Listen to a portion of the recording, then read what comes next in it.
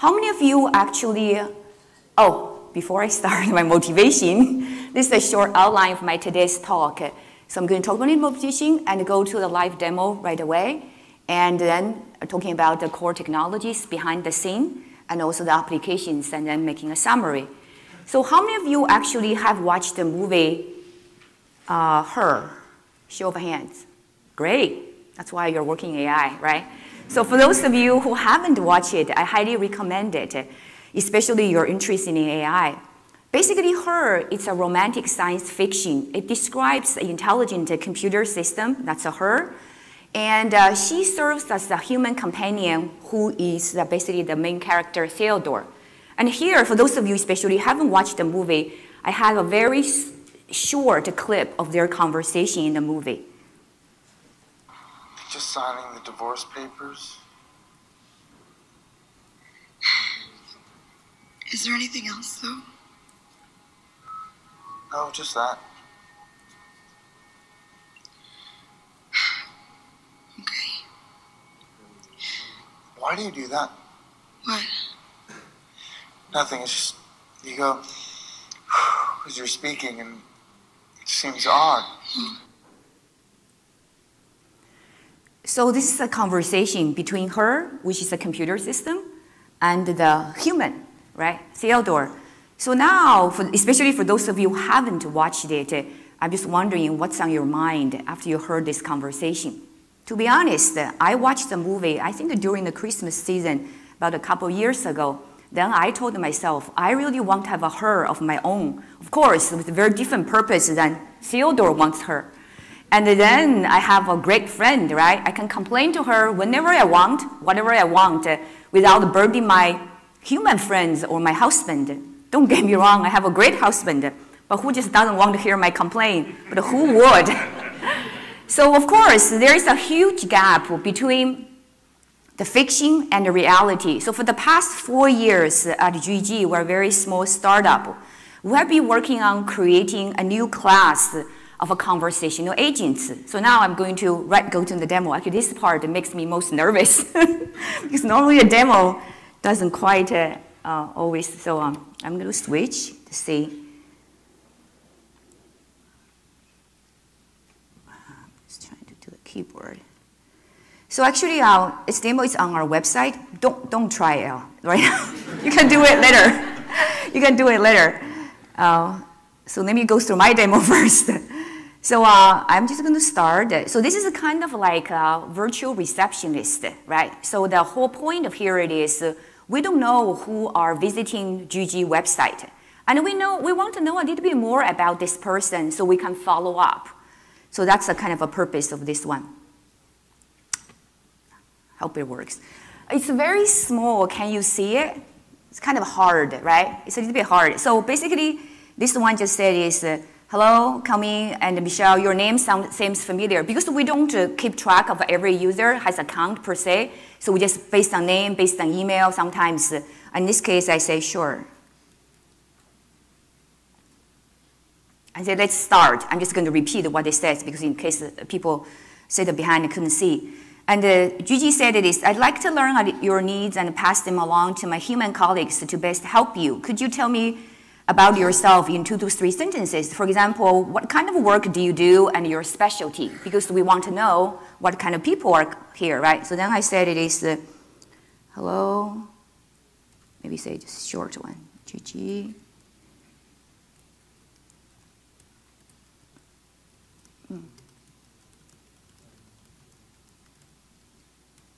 So I just say, hi Gigi, how are you doing today? I'm doing great, thanks for asking, how about you? So basically, I didn't really go with the Gigi, right? I didn't try to answer his question. Then I said, I'm doing great too. Say, great. And Gigi doesn't do anything now. Then I'm learning, I'm a user, what should I do? I said is, what's now? Okay, Gigi still waiting for me to give the answer back.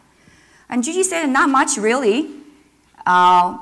Just follow my flow, answer my question above. Then, because I don't want to scroll back, because I'm just wondering, so What's the question?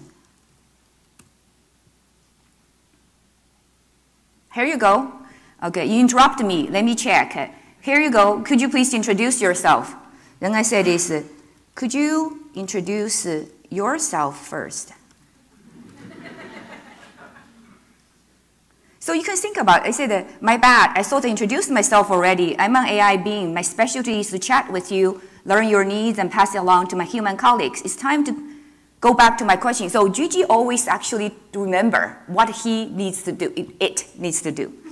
Could you please introduce yourself? Then I say, I'm a computer scientist and work on creating AI agents just like you. Whoa, you must, wow, nice. If you go there, they will say the same thing, not just to me. I'm curious what you're like outside of work, right? In my spare time, I love to chat with my sisters and brothers. What do you enjoy doing in your spare time? So what normally people do? In this case, the people always go off, say that, who are your sisters and brothers? Right? You can go have fun afterwards. One of my sisters is Kea. She's the nicest boss I have ever known. Shall we continue my question? What do you enjoy doing in your spare time? I said, how many sisters and brothers do you have?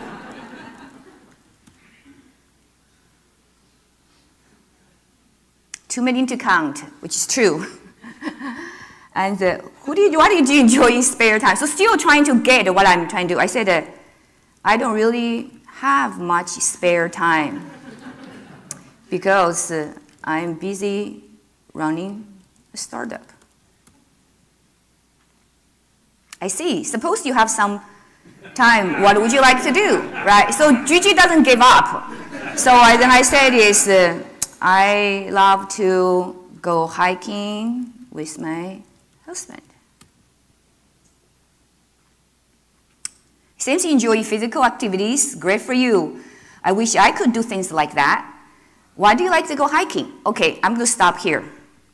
So let's go back to my presentation. So as you can see, so we call this type of agents, we give them a name, responsible, empathetic personas. As you can see from the names, we're hinting something because we want those agents to have two characteristics, responsibility and empathy. In the dictionary, if you look up, being empathetic and having empathy means the ability to understand and share the feelings of another.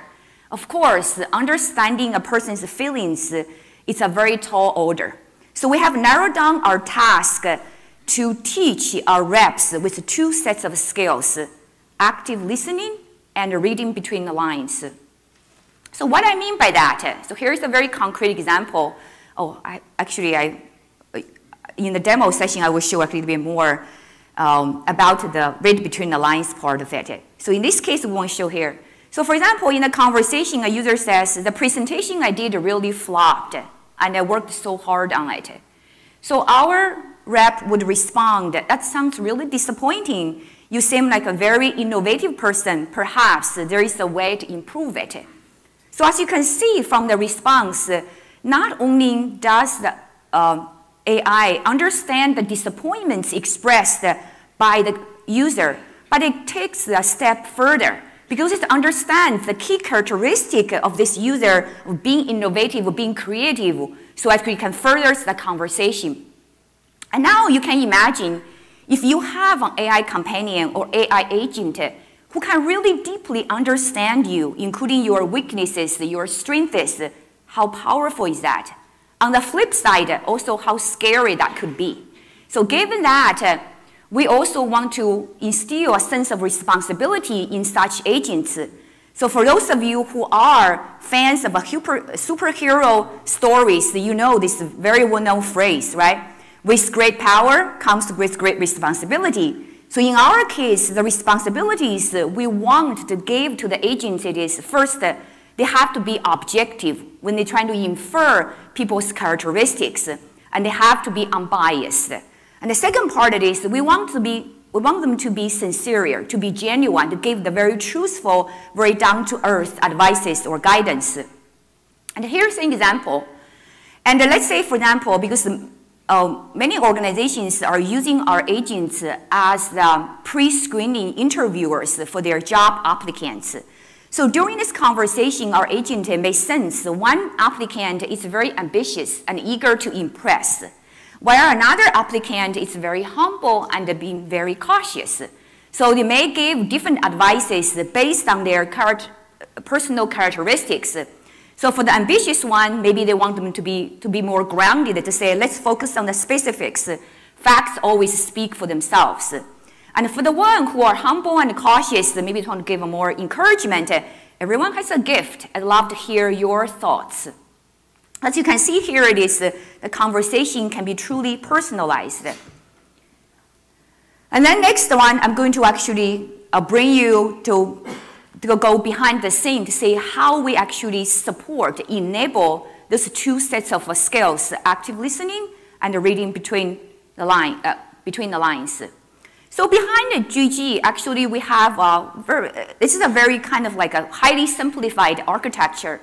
So we have this personality engine, which enables the agent to analyze a person's conversation text on the fly and to infer a person's characteristics. Then we have a conversation engine. Our conversation engine is very different than other traditional methods. It is we have actually the generator, which is automatically generate rep,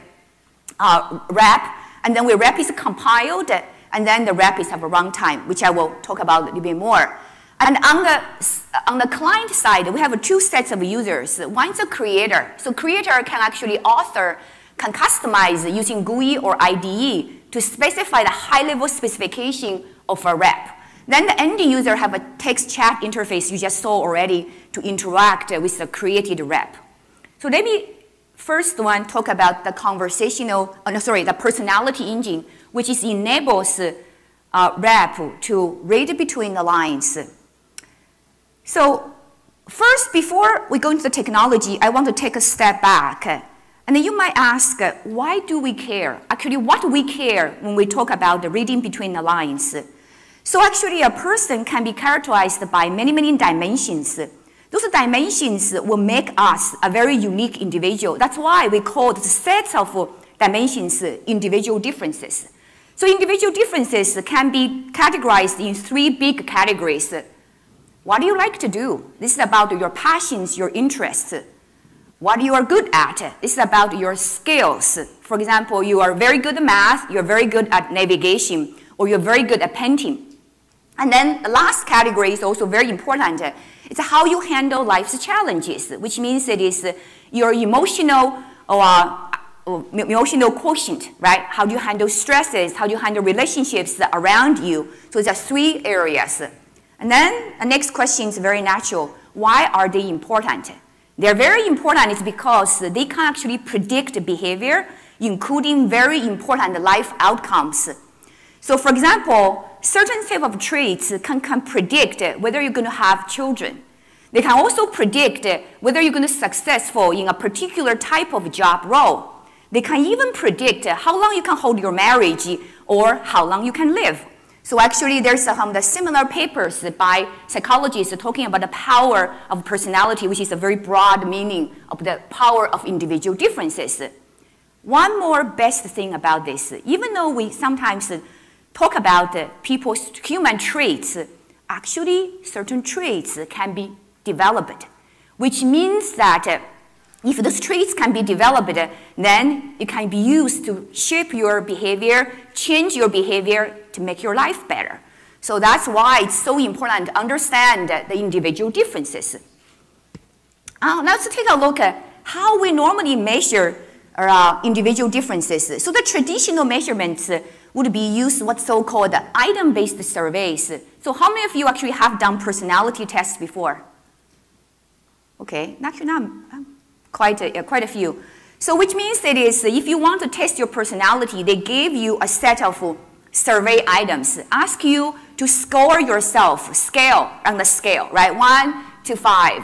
To say how much you agree with this statement. For example, how much you agree with the statement, I love children, or how much you agree with the statement, I insult people. And then in this case, and some people I saw smiling already, so there's kind of a set of limitations. The limitations that is, most of the items are context insensitive. So for example, if you don't have children yet, how would you know you're going to love children or you don't like children, right? And some people might say this, I love my own children, I don't like other people's children, right? So it's very hard to self-assess even.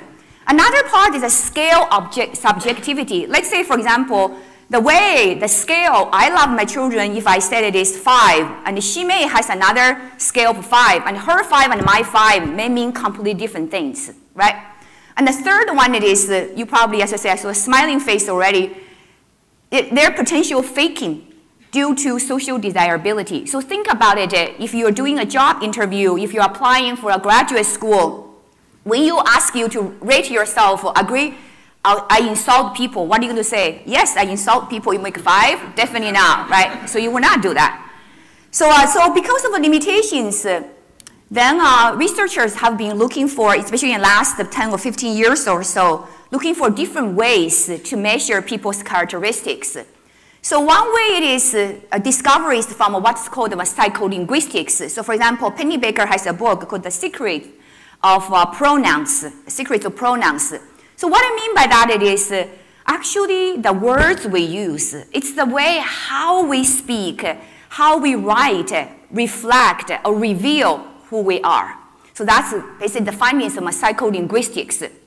For example, certain words here may be tied to the extroversion of your character, your characteristics. And then based on these discoveries, so many people, including our own team back at IBM a while, probably about 5 or 6 years now, and developed the computational approaches to psychometrics, which means you want to infer the person's characteristics from text. So this is the existing approaches do. So what you do here it is, you ask a set of people to take personality tests to get their scores. Then you also ask the same set of people to give you some text, right? Then you do regressional analysis, mostly you can do more sophisticated one, to analyze how the text features, words, word categories can be used to predict the scores. So for example, here's the example of the one we had done before to predict this is a look category, and many people probably heard about look, right? It's basically from Pennebaker. It's about the set of the word categories, the first person a plural and the second person numbers. Those are coefficients related to their contributions to the trait extroversion. That's one, right? So now if you have those coefficients established, then you can compute traits very easily from a text. So this is one of the methods that we used and published in IUI 2013 and 2014. What you do here is you use the word frequency and you times their coefficients, and then you can derive trait scores.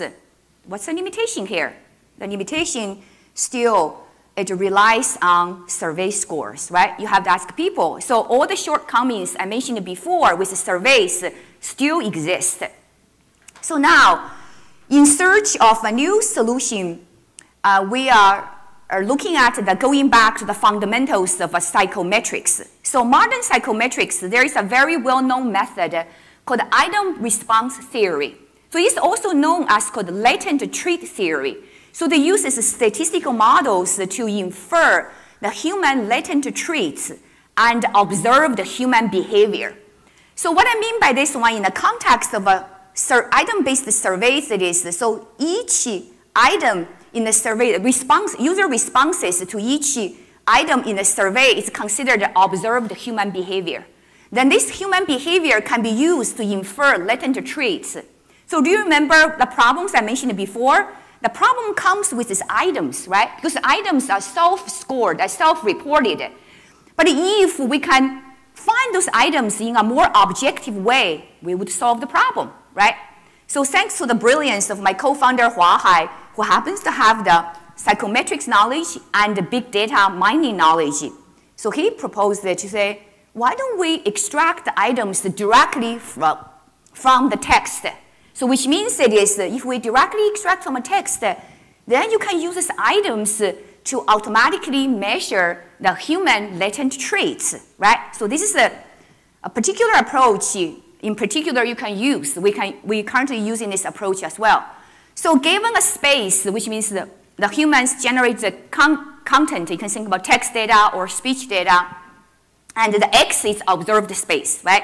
So this observed spaces contains this n piece of the evidence items you could use to predict the human traits. So mu would be the occurrence rate of the items or the evidence J. And lambda is a discriminative power of this particular evidence's contribution to theta, which is a latent trait, right? So the overall here you can think about it is to estimate the mu, lambda, and theta, right? So it's this probabilistic model. In order to actually estimate the maximum likelihood of the parameters in this statistical model, you can use many different types of approaches, algorithms. For example, like EM algorithm, you can just derive those kind of traits. Then, so far, we have been focusing on using this model to derive big 5 personality traits, including all the 30 facets. So for those of you who don't know the big 5, it's hard, probably most of you will know where it is, because this is the most well-known, most well-studied personality traits model. That's why we have been focusing on derive these trait models.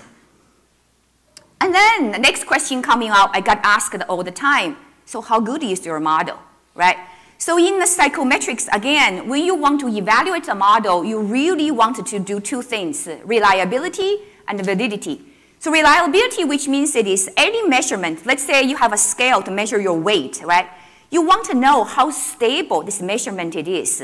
So for example, if today you jump on the scale, it weighs you 120 pounds, and tomorrow you jump the weight, it said you're 200 pounds. That's not a very good measure. So similarly here it is, if I gave a set of text to my personality engine, and it says I'm A, B, C, and tomorrow I gave another set of text that says me C, D, E, that would be not good either, right? So reliability is trying to see how stable the measurement it is. So then you can compute what the Cronbach's alpha. So this is I'm just giving an example because this is one of the big 5 personality traits called extroversion on these facets, right? So in the human survey-based items, if you can reach the Cronbach's alpha of 0.75 or above, it's already acceptable because humans are known for inconsistency. So it's very hard to reach that high level of the internal consistency. So as you can see, ours it is, if you have about 1,000 words above, most of the traits reach Cronbach's 0.8 alpha. And it can go higher if you have more and more words. So that's why in our case it is certain traits with fewer pieces of data evidence actually can reach a very nice, acceptable, very accurate reliability. Validity is a very harder problem to answer because it's very domain specific. So actually Zhang, I'm not sure it's here, he has a paper this afternoon talking about it is how they use this type of personality traits inference we have to actually measure in the real world to predict people's team performance. So that's one type of validity you can do to say how useful, how powerful your inferred traits are. So that's validity. So now, given this one, I'm just going to quickly conclude because to move on to the next set of technology. So basically what we have developed is generalized IRT, item response theory, but using text items to consider as the items in the IRT. And this approach will be more authentic, more objective because it's automatically extracted from people actually demonstrate evidence. And another nice feature is very portable. So think about it. If you have, let's say, a set of text from Chinese, from Spanish, and from French, you can use the same model. It's just that different training data, right? So it's very portable versus if you want to define in the old way, the survey-based items, you have to take a much longer time, much laborious process. So now I'm going to move on to the next set about the conversation engine. So the conversation engine, and especially we're trying to focus on something we call the active listening skills or technique. This is a well-known technique in human-to-human conversation.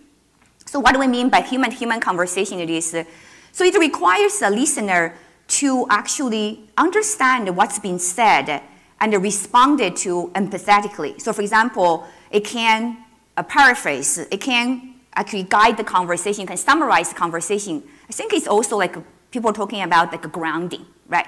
So, but however, if you want this to be done within a human-computer conversation, it's quite difficult. It's just simply because human expressions are very diverse, like you just saw in my demo, right? And sometimes ambiguous. So this is actually a real human said to our chatbot when the chatbot asks, what's the top challenge you are facing, right? So as you can see, even sometimes ambiguous because sometimes we don't know what we're talking about. And this person was talking about this, most challenges are met as an opportunity to grow. Hardest part is losing friends. So did he answer the question or he didn't? So it's very hard to tell, right? And not mentioning that users are not necessarily always very cooperative. Like I just showed, you can actually digress to a different topics talking about different things. And then there are many, many approaches. If I didn't cite your paper, don't get offended because we do cite them in our real paper. So there are so many approaches in this particular area of trying to make human-computer conversations work. They're mostly on three problems. Natural language understanding, understand the user input, and conversation management tries to figure out what actions the system should take. And the natural language generation tries to basically generate the system expressions to carry out one or more actions. Now, overall, all these different approaches, for example, they are finite state-based, they are information state, and also they are neural-based approaches as well as statistical-based approaches. They all have their pros and cons, but none of them actually addresses both challenges. For example, how can you bootstrap a conversation very quickly? Also, can you port this conversation to another task, another domain very fast, right? Think about data-driven approaches like neural-based approaches. Yeah, it's very flexible, probably it's nice, but you need loads of data to train, right? Finite state models, it's easy to get started, but port into another one, just rewrite another one, right? So it's very difficult to address both problems. So we take a very different look, maybe because our background in human-computer interaction in general. So we look at this interaction space in a very intuitive way. You have a user, you have a machine, and you have a time in space, right? So the conversation is just a set of topic exchanges between human and computer along time. So the nodes are the topics. So for example, like today, where let's say if it's a conversation, I want to talk about like motivation of GG first, right? And then the logic is to threading all those together and to achieve the certain conversational goal, right? And moreover, at each conversation node, you can have these exchanges, you can call the conversational acts between the user and between the machine. So when you look at this one, I'm not sure if this, how many of you are familiar with the psychology of human-computer interaction? Show of hand. Okay, so actually it's a very similar work from Stu Carr, Tom Moran, and Alan Newell. They're talking about using Gomes model to model the users' cognitive structure. So we're thinking about this actually analogously. You can use this to model the entire conversation space. The goal is the topic with a sub-goal, right? The overall goal, you have an overall goal as well. O is the operator, which means the actual concrete steps, which there can be corresponding to conversational acts within each topic. Then you can also have the method. So what's the method? The method is a logic of threading those together. Selection rules just optimize the selection of the methods to actually optimize your goal achieving, right? So it's kind of very nice. And you might ask, why do we care? We do care. Because this is guide us to model the conversation in a very different way. This is called the model-based conversation UI. I knew in our audience we have many experts on model-based GUI design, right? So nice feature of there it is you can be really have a separation of concerns. You can do automatically generation of the models. You can reuse the models. Potentially you can do verifiability of the models as well. So here we do the same, but only since you want to extend the models to handle uncertainties, and in a larger space, because the richer space, the humans' interactions, also the machine's interaction moves are much richer in the GUI space. And also you have to consider the human factor. because we're talking about using natural language. You have the emotional sense attached to it. So then quickly, I think I'm going to, oh, I still have time, right? No? That start late. Oh, we start later. Okay. So how much time do I have? You started 25 and you can still have 5 minutes? no, you still have more than that. More than that? Okay. So you have 25 to 30 minutes. Oh, okay. Okay, great. I was trying to speed up too because I saw this one. Okay. Anyway, I have enough. Yeah, I don't think I have much left. So then in this case, when you do the model-based, in this talk, I'm going to focus on 2 sets of models we have developed. So one set of model, it is the conversation logic with the method models. Another set of model is the conversation topics, which means this is kind of roughly corresponding to the Gomes model. It is goals and operators. So I'm going to go through this using a very concrete example very quickly. So because I know there are also some of the experts in the audience are conversational systems experts, so I wanted to actually draw a little bit of connection to that. So our topic-based, there's no one-on-one mapping, but it's roughly corresponded to the question under discussion in the information state model approach. It's also similar to the task structure in Gross and Seidner's work. And then also you can think about the state, but it's roughly very abstract state. So it includes several ingredients. So I'm going to go through the ingredients in, using a concrete example. So assuming that you want to create a conversation topic, what's your hobby? Which means this is between a user and a system to discuss what's your hobby, what's my hobby, right? This is basically that's the conversation goal. So then in this case it is, you have a set of a precondition. So the precondition was talking about is if I already knew your hobby, right? If we're talking about hobby already, if a user's hobby is already known, and then the precondition we said it is if hobby doesn't exist, you discuss. If it exists, you do not discuss. So this is very similar to the frame-based approach. If you know something already, why would you discuss it? Or maybe around time. If it's, we haven't discussed it for a long time, then maybe we should re-discuss it. And then alpha is some of the actions. Actions, this could be, for example, if I saw your hobby, I would discuss your hobby a long time ago. I might want to retrieve it as a base of the conversation. Or I want to store the newly actually acquired hobby from the user. So it's kind of a pre-action or post-action. The most important thing it is, what we call it is a conversational acts. It's a conditional conversational acts, right? So I'm using a very simple rule to represent it because it's most intuitive. So for example, in this hobby one, if the classified acts, classified the user's input, it's about the physical hobbies. Remember in my demo, I said it is, I love to go hiking with my husband, right? So they use the classification model to classify this as the physical activities I enjoy. So then the conversation move from a system point of view will be related to this physical hobby identified response, right? So what's powerful about this one it is, you can use many methods to actually figure out how you classify, how you process user input. You can also plug in many methods, figure out how do you automatically generate the response. You can hard code in. You can also use very sophisticated natural language generation, right? So that's why we call this a model-based approach. It is you can introduce neural-based approach. For example, that's one you just saw in my demo. Actually, it's trained by TensorFlow, using a TensorFlow to train our classification model.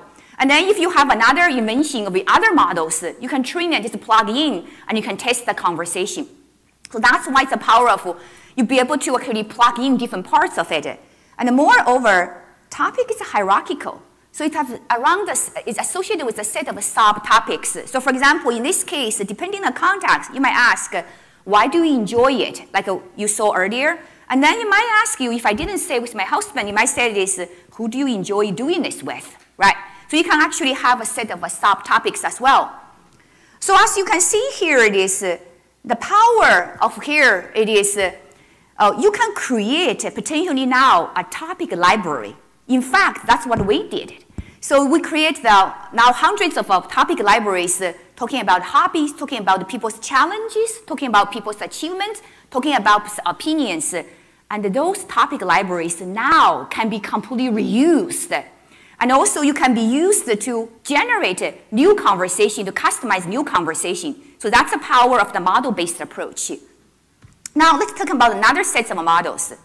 Another set of models, they talk about logic, right? The methods of threading different topics together so you can actually achieve a particular type of goal. So these methods can, again, similar to the topics, you can have many type of methods. So I'm using a very concrete example to show this again.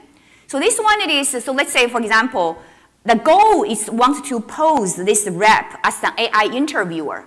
So in the interviewer, you have a set of interview topics, let's say T1, T2, T3, right? So then I can use a very simple, even finite state-based models to code T1, T2, T3, and hierarchically in a way this T1 also have subtopics, ST1, ST2. But remember, as I said earlier, users may not be very cooperative. They may actually derail from the particular main line. So you have a bunch of what we call it digression topics. So anything can be digression topics which is not on your agenda topics. So those things you can model it completely differently. You don't need the finite state because the finite state is not going to work. So in that case, you can use a stochastic model. You can use different types of a Markov decision process to model it. So now again, you can see the power of this one is you can even mix different models together in one type of a conversation. So that's actually the power of you put a model-based design. The flow, the logic can also be tear apart and then assembled together. And I'm just trying to know how much time I have now. You have about 20. 20, okay. So now I still could do another small short demo.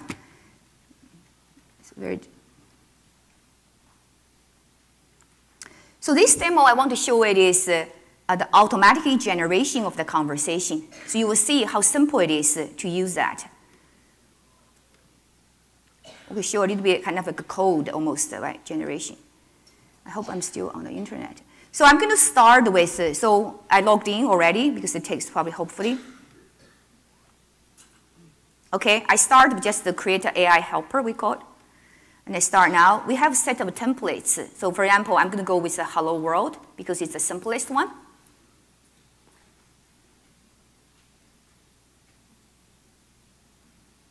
Now I can customize my AI.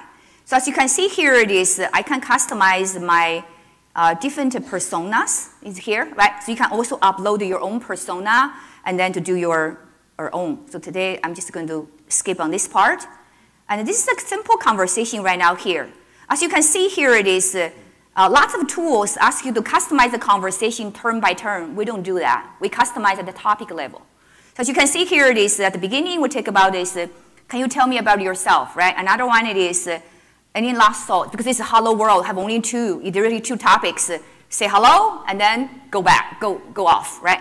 I want to add one.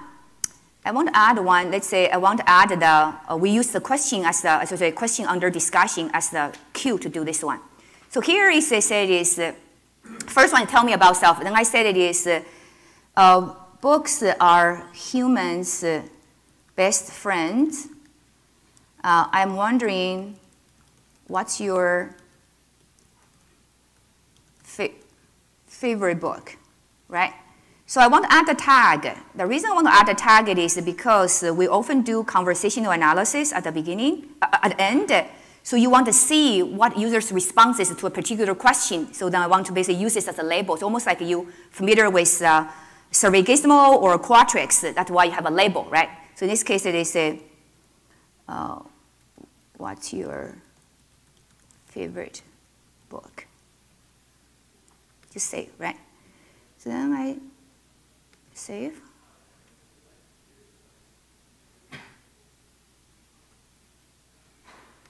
Save. Okay, I just saved, right?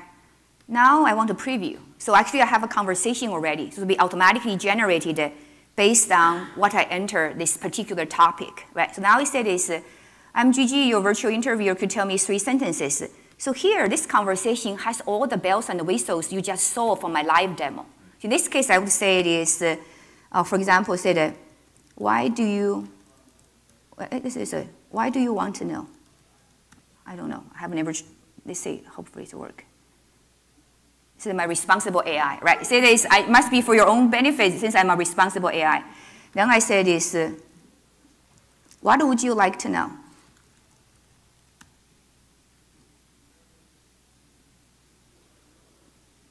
Anything you want to share, I trust your judgment, right? Then I would say this, I'm a student in college studying marketing.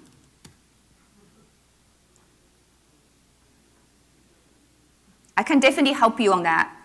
Thanks for telling me what you do. I really admire you, right? It's trying to also kiss up the user.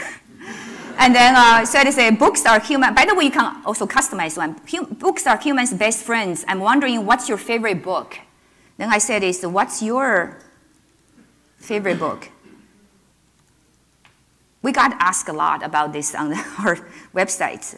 Only the Paranoid Survive by Andy Grove. That's my favorite book.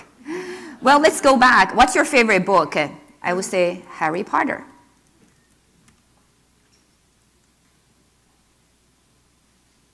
Oh, stop. Go on. Okay. Right? So just ask me, go on. I'm going to stop here. The reason it is because I like Harry Potter. I felt like this particular chatbot didn't capture my passion, right? I want to go back to the design stage. I want to change a little bit. So in this case, what I want to do here is, remember I come here, right? I can customize the topic. So how I'm going to customize the topic is, I'm going to say that they say the topic will replace the default topic, this one, right? Then I would say, here I use a very simple syntax of my rule. I say Harry Potter. Then I say, whoa, it's my favorite too. Right? Then I say save. Then I go preview.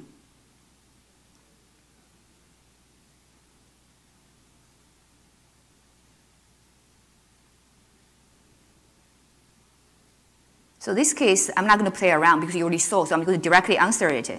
So I say that I'm a startup CEO working on AI. It still says, because the C. Because many CEO come. Okay, for this one. So here, this one is, I can say this, I have multiple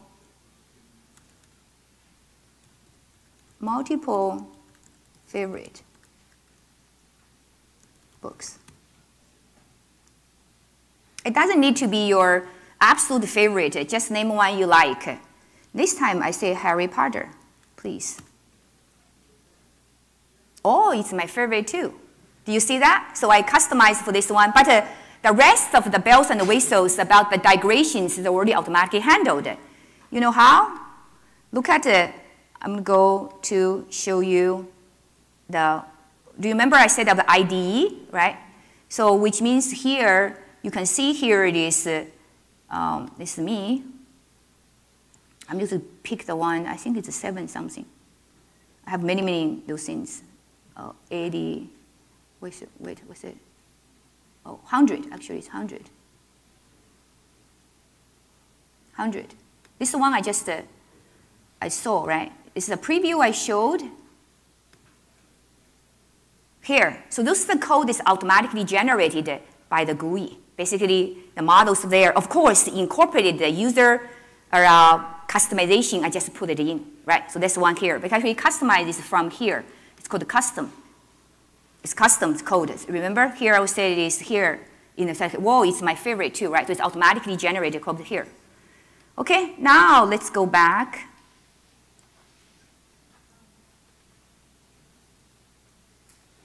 Okay, so to summarize this particular one, it is, so it's very agile. So you can really bootstrap a conversation. So yesterday I was not joking when I met a group of students at the ISI. They're working on conversational systems. I said, for be able to reuse something, it really can shorten your PhD career from 5 years to 3 years. And somebody was saying, ours is only 3 years, and then it can shorten to 1 year. 1 year, I'm not quite sure about it, but maybe 1 year and a half. So also another one is very flexible. So you can plug in many models, your NLP model, your NLU model to test it. So then it's also, of course, reusable. So that's kind of probably the most important things to us. And now I'm going to talk very briefly on applications for 5 minutes. So as you can probably guess already, the type of applications, our type of chatbots, being empathetic and being responsible, are best for applications where you want the chatbots to engage with the people you care about and understand their characteristics so you can follow up. I mean, humans can follow up and humans can better engage. So as you can see, our line of applications from customer onboarding to website concierge, from person to personal guide, right? So this afternoon, again, I'm advertising for Zhang. Actually, it's a collaboration with the White Ties group. It's talking about using this for team formation, and you will see another one. So today here, I'm mentioning 2 of them because many of you probably need to do user studies in order to publish, right? So now the research institutes or marketing research institutes use ours to user studies because normally surveys are very boring. There's a huge survey fatigue. In this case, it is we have let them actually to develop their own chatbot to conduct what we call the conversational surveys. So our study has shown that it gets 78% better data quality than Qualtrics survey, basically side by side. And also it helps ease the survey fatigue. So the survey participants actually say, we love it. If you have surveys like this one, just let me know. I would like to do it again.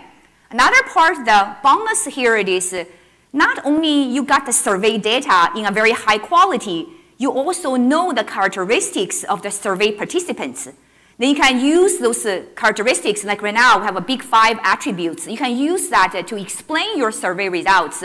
Even use that to do correlational analysis, to do regressional analysis, to better explain your survey results. For example, if you are doing survey for your product, for your let's say tools, you might know why certain people like it, why certain people don't like it, or because those certain people share a set of characteristics, another set of people share a different types of characteristics. So this is one very popular use of our AI reps. So another one is career counseling. So we have been using this with university as well, and also with organizations who want to help people to do career development. So for example, we have been collaborating with a nonprofit organization. They help veterans to develop careers after they actually finish their military services. So they found out here is the veterans offer much more actually authentic data. Actually, I cited Gail's work because this is a work of talking about this. Humans are much more inclined to tell the truthful, especially even sometimes awkward moments, very personal, sensitive information to a machine rather than to humans because machines do not judge.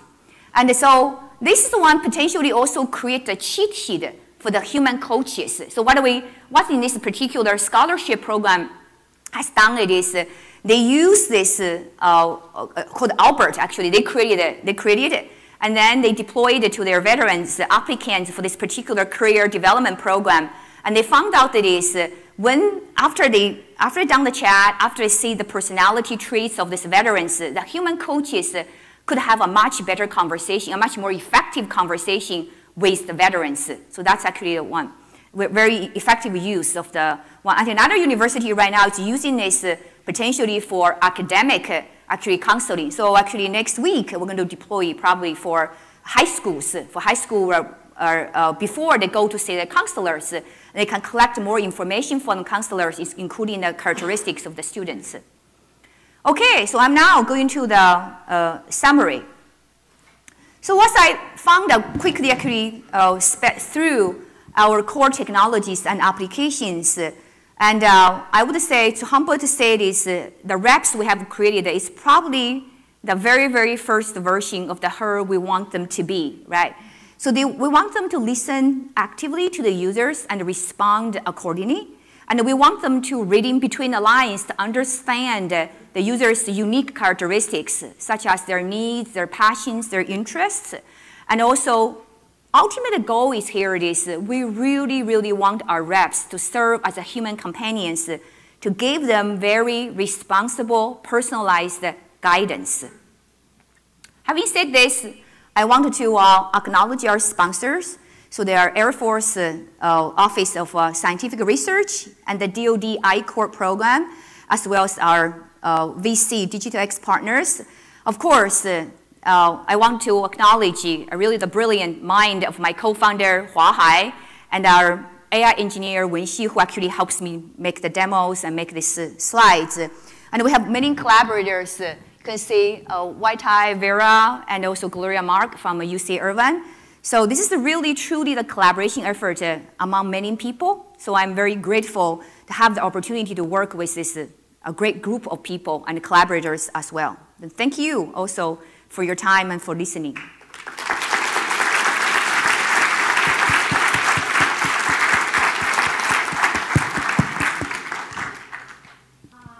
Actually, she finished early, so we can have time for questions, okay? So you want me to? Yeah, maybe you want to use here, yeah. Who's first? Louis, okay, yeah, Louis.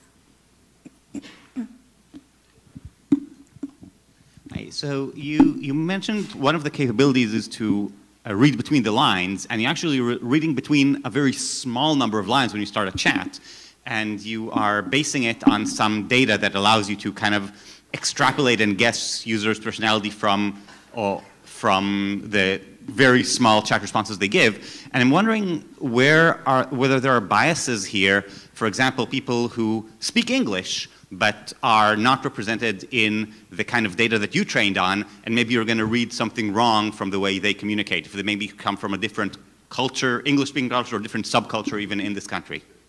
Great question, yeah. So we talk about potential voice AI biases, right? So definitely, so the bias could come from training data. So if, for example, if the people, because our training data are publicly available data, whatever we can get, right? Like social media data, online, people's blogs, and all those community data. You're absolutely right. So for example, for people who are not native English speakers and who are not in this culture of actually doing social media, and then they potentially will have a biases. So that's why I mentioned that validity is very, very important. And I want to going back to your comment earlier, you said it's a small set of conversation data. I want to say something very interesting about there, right? So first, our application, set of applications, actually we have a paper here, IUI 2017. It's people use it for pre-screening job applicants, right? So that conversation actually quite long. So actually, students came over to talk to us. It is, oh, I spent 3 hours to chat with the chatbot. And I said, what do you do 3 hours? So then you will look at the actually transcript, oh, they say a lot. So in that case, it is actually huge amounts of data. So we averaged about 2,000 words there. So it's actually, and if you look at the reliability state, if you over like 1,000 words, we can derive a relatively stable analysis. If a short one, yes, it's very challenging. And as you said, it is for the people who are not native English speakers like myself, and potentially would have biases. So that's why we will have to actually do the validity test. So this type of work raises potential ethical issues. Could you speak a bit more about the ethical principles underlying Zhuji? I want to, I guess another word you did not say, but I wanted to bring that up. Actually, I have a slides on that one too. Oh, 1 second. I want to say about this because other people asked about this one ethical issue too. So it really depends on, so we're talking about this in Chinese has a phrase called it is the water can carry the vessel, can also drown the vessel, right? Because it's very powerful. So in this kind of sense it is, first of all, that's why we stress that we want our AIs, our reps to be responsible. So it's the very first one. Second one is about it is how people will view this. So there are many ethical issues of that. So one of the scenario, one of our clients actually talked to us about it is, wow, this would be great to put into toys. So then this AI would accompany this child to grow up and understand the child's development process very well. But in the meantime, they also mentioned that how great it is, this one can be used as the way to alert the parents, alert the actually school teachers, right? So if I'm a child has a tendency to be very angry, maybe get bullied, then there's a very subtle line to cross. So if the child grows up and knew that my best friend has always been a spy, how this child would view the best friend, right? But in another way around, if this so-called best friend actually detected a potential tendencies of the child to harm him or herself, would it be important for the AI to alert the parents and the teachers? So there's a lot of tricky issues there. Another thing I want to mention is the privacy issue. So I listed some of the papers, including of our own. So you think about this, are people willing to be analyzed during a chat, right? So we found it is surprisingly depending on the benefits of it. So let's say, for example, if they have no benefits, if they said, okay, you analyze me just to give me more junk mails, emails, advertising, absolutely no. But like in our use for counseling, for coaching, even for finding the right position, to match the right position, people loved it. Actually, people volunteer even more data. And some students told us it is, I'm not sure you have enough data of me. It's almost like your comment. Can I upload my other data? For example, I have my journal, I have my one. So far, we haven't allowed them to do that yet. So this is basically, people trade between benefits and cost, right? So that's why I want to mention that as well.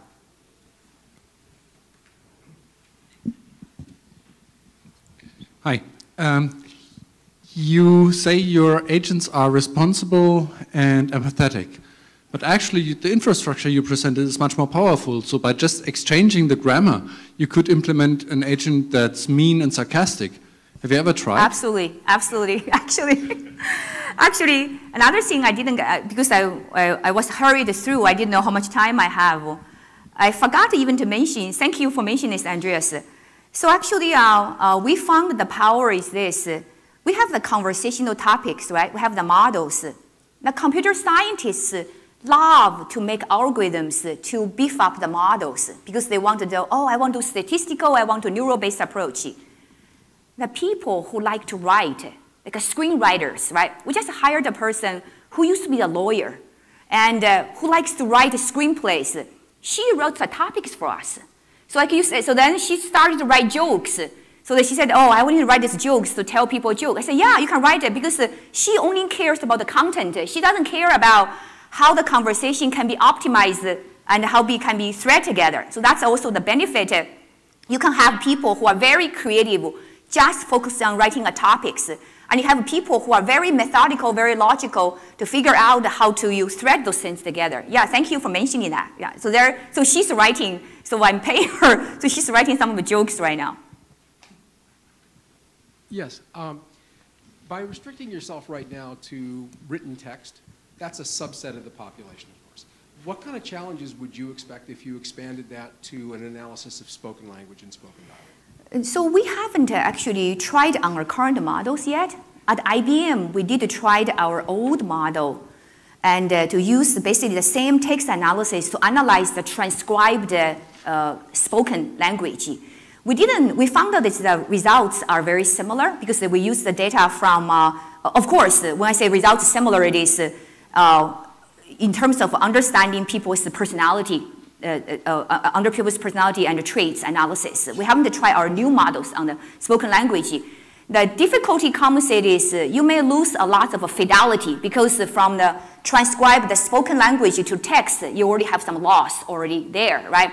But from just reading between the lines of there, remember in our approach it is we looking at a lot of data, right? So in that sense, it doesn't actually affect us very much.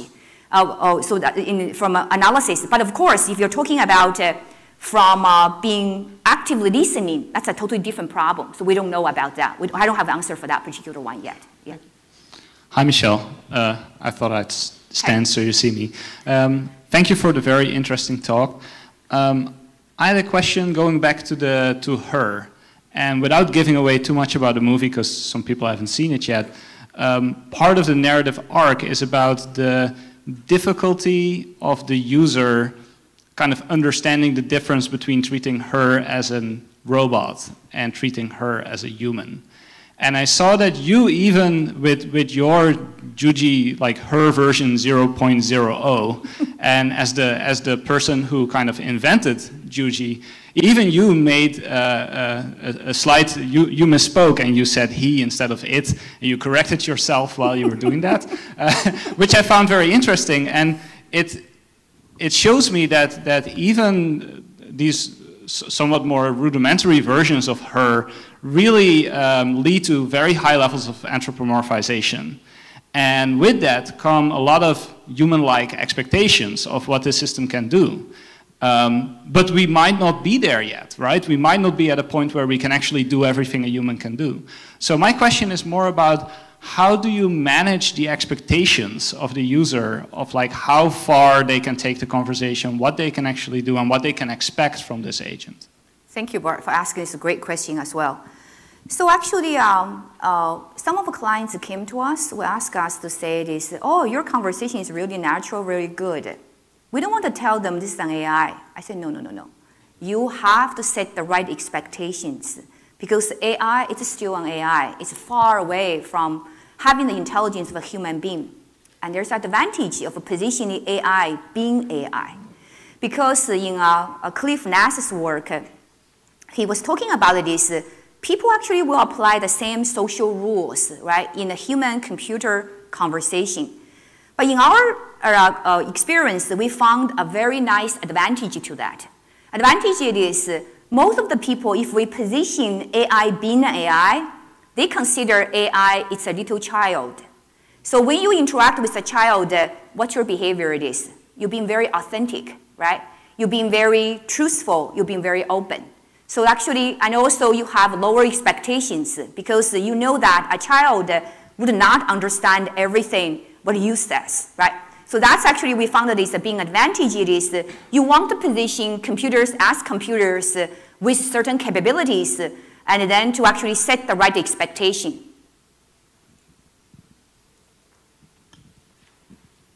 Yeah, so you have the item that humans are more truthful to machines. Okay. Yeah, and that's often true, but the problem is, and you gave the reason as the machine, they feel like the machine isn't judging them, okay?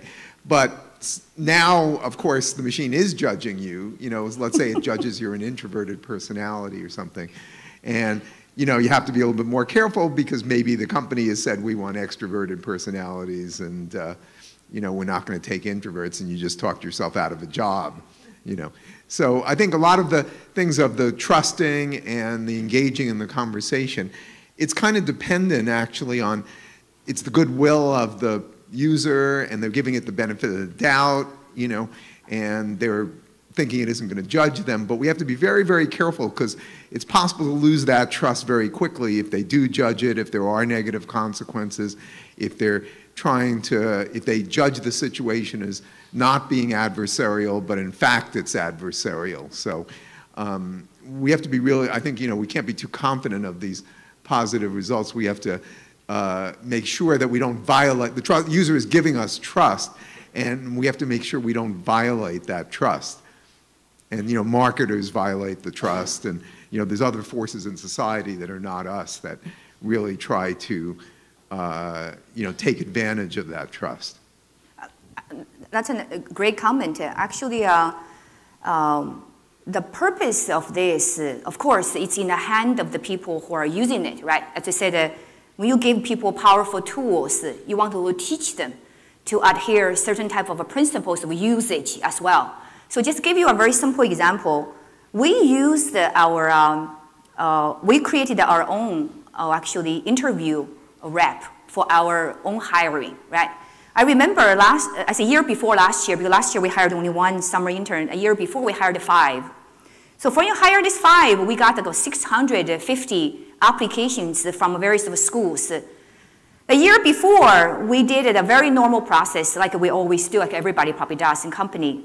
So we went through every single resume and trying to filter out the set of resumes we think we're going to do technical interviews, right? So you pick 60 out of 600.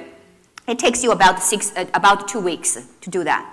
And of course, you have lots of biases, a human bias into it, because we're trying to find the students from the faculty members we know very well. From schools we have some idea of, right? And from the resumes, they say they have some experience.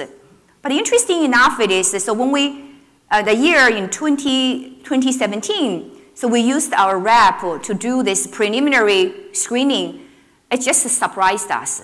So according to this one, we want somebody who is very methodical. We want somebody who is very careful, right? So we don't really, like you said, care about if extrovert or introvert because that's not our criteria. So then we used our rep to just score all the candidates. So we have actually, not every candidate actually wants to do this pre-screening. So about like 400 of them went through the process. So then we just look at the score, the one, and we picked out top 60 of them. You know what's surprising is? So among this top 60, probably more than half of them, we would never ever picked out by ourselves, just by human. Because those kids are from schools we know very little about. They're coming from the faculty members, we have completely no knowledge. And I was even surprised to see some of the students apply, say, how even you know we hiring the intern, right? But it turned out this program, the internship program we had in 2017 is one of the best. Because the people are very diverse and people are very actually great. So that's why what Henry said it is, when we give this tool to other people, we really have to also teach them in some way how to best use the tool, but not abuse it.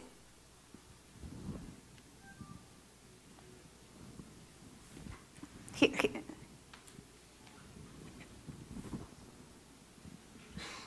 Hi, thank you for a very inspiring talk. I'm Shivali from Xerox PARC, and I wanted to just sort of ask your opinion about this hybrid method that you have implemented. So a lot of some of the concerns with more model-based AI methods is that they tend to be brittle. So if they don't know what next to do, like there's no way to sort of fix it. But what you're showing here is this really elegant integration of machine learning methods with model-based methods to show this really robust behavior.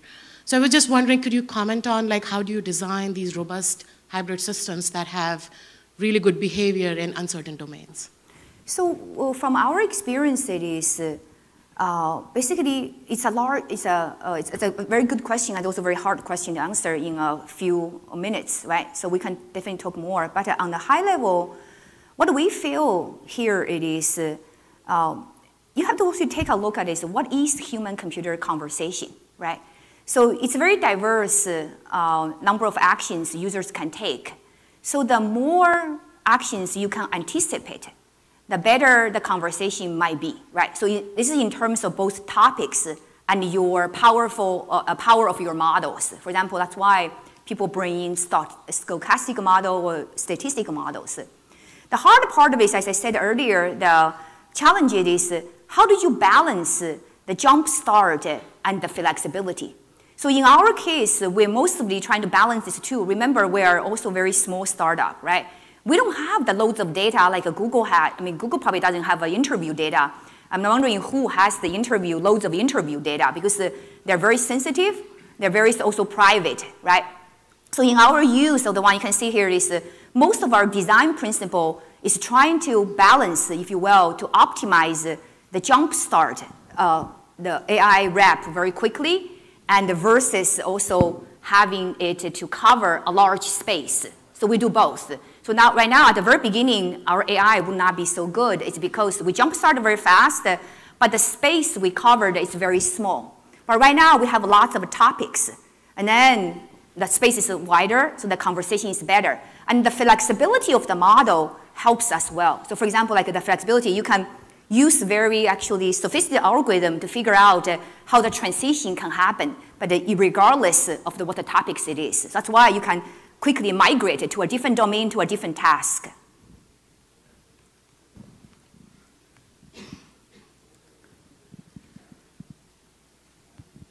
Thank you. I'm Eduardo from Graziosi University of Technology. I'm going back to the questions about ethics and privacy, and I wonder if you thought about showing the applicants what your algorithm inferred from their traits. Great, actually. Before submitting, you know. Right, it's called explainable AI, right? And I think tomorrow Dave will talk more about it, definitely, right? So, great question again. So yes, we do. Actually, in the interview, we always show them what we inferred about you. Not just we show them, we even explicitly ask them, how much do you agree with it? So we gave them actually an option. So that remember, in all the interviews I found it is we made the companies to use our tool to include a couple of questions like this. First one asks, so what's your top strengths you think you have, right? So the user will say something, applicant. Then the system will say this, from our chat, I learned that your strength is this. So how much do you agree with it? And then when you want to submit, when you tell the, let's say, hiring manager about your strengths, which one are you going to submit? So we give them an option, right? So in this case, the human operators, the human administrators can actually see both sides of the stories. We don't want just the machine say so we want the humans to also have the voice themselves. Similarly with weaknesses, that's a little bit harder. You always ask them, what's your biggest weakness?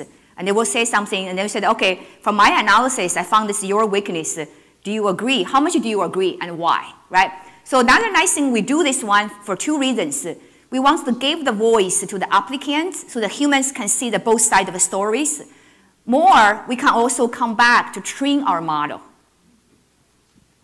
Okay, so Polo Chow from Georgia Tech, also program co-chair. So very nice talk, and I'm going to ask a question kind of on behalf of all the students in attendance, and also selfishly for all the 1,000 students I have every semester at Georgia Tech in a data science class. So a lot of students are interested in chatbot. So how do they get started? And if they want to build her 0.02, so what should they pay attention to? What should they want to develop? Thank you for asking that. Actually, the San Jose State University is doing that right now. So very easy. They can just go, we'd love to have you actually use as a teaching tool. We found that it could be a great teaching tool. So you go there, you just sign up, right? Everybody can just start exactly what I did, to create a chatbot, and then to customize the topics as to what they wish. And if they don't want to customize, they can use our existing topics. So now we have probably hundreds of topics already. It's easy. And also for university, by the way, it's absolutely free because we love to work with the students and also professors as well. Oh, by the way, actually, we have a demo session, I think tomorrow, right? At one. I think it's Zhang, and who is a White Hat student, is very nicely to agree to do a demo for us. So you can go there to see how you can create one within literally like 2 minutes. Another thing we found is interesting is this. The people like our tool the best is the people who don't know about computer science. Like we have a couple of business people who actually know less about probably about how to share a document on Google, but they loved it. They just kind of keep doing that and give us many, many bug reports, right? So we found out that, wow, that's very good because maybe that's a high level, the naturalness, the intuition, how you want to design a conversation really fits into their mental model, not necessarily the computer scientist's mental model. Zveko Flick, the University of Haifa. Thank you, Michelle, for the talk. And I would like to continue on the previous comment or questions about presenting the results of your inference. And the question is, you noted also that they can say how much they agree, and you said something about why. And this is interesting because the question is, your algorithm may be wrong.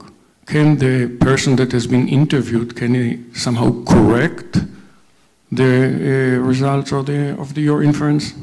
Yeah, so actually, as I said, we use that as a training data as well, almost like a kind of like a feedback data, right? So we use that to correct our models.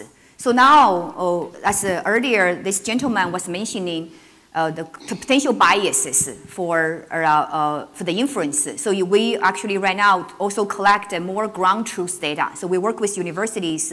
As at least one of the collaborators, it's a psychology professor from Auburn University, because he really is into this personality theory for academic performance. So then actually he worked with us together to figure out the ground truth, which means it is what traits directly related to their actually academic performance. So this case is another way of validating our results as well. So yes, so we do. But we do offline, though, not online. Do you mean online? We don't do online. I meant that the ability that the person that has been interviewed does not agree with your inference, right, and he would like his point of view to be presented. So we don't use their data directly per se because we want to gather more ground truth data. Because I can say this one, but then we will use theirs as the indicator to basically use their examples, right? So for example, if somebody who actually did get hired, some people who have done very well in a particular workplace, and they disagree with us, that becomes very, very valuable for us to retrain our model, to refine our model, basically. Yes, hi, I'm Giuseppe Riccardi from University of Trento, Italy. I have a question. How do you stop improving your models, adding rules? I mean, how do you evaluate your bot internally and versus your clients? What did you mean by internally? Internally, I mean, to improve your models. I mean, when do you stop adding rules or topics or conversational acts, right? Okay, great question. You ask a very hard question, but it is since we're working on right now. Do you remember I said about the model-based GUI design, right? Model-based GUI design, a nice feature about it is you could verify the models before you even doing implementation. And so we actually, currently, we have a problem. So the problem is this. Let's say if you add the rules or you introduce neural-based trained models, right? And you don't know how this actually changed your whole conversation. So now we are trying to actually do this automatically to sense. So the interesting, our model it is, we can do back generation. So based on all the data we collected, we mark what the conversations are good, right? So we can use that to automatically generate conversation and then apply the model to see how far we are off. So if we are off, which means it is our model maybe have a problem. If because remember we have a good conversation, we have a ground truth, right? And if it's still similar, it's very close enough, which means our addition, our new training still holds. So working on that right now. Yeah, if you're interested in finding me after this one, that's a great question. Okay, thank you everyone, and this will conclude the session, and let's thank the speaker again.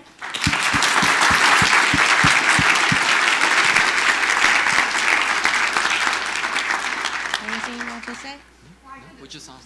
One thing before you guys go, actually, just to do one advertisement for TIIS. So because I'm sorry, I make a projection already done.